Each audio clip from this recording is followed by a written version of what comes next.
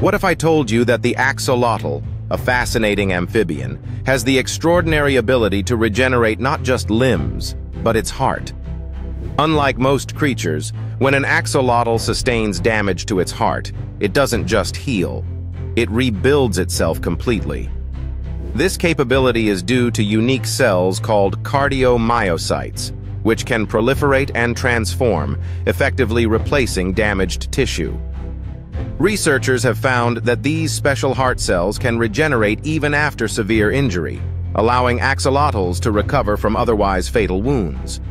In studies, scientists observed that after heart damage, axolotls could restore their heart function within weeks, a feat that would be impossible for humans and most other animals. This remarkable survival tactic showcases the axolotl's incredible adaptability in nature.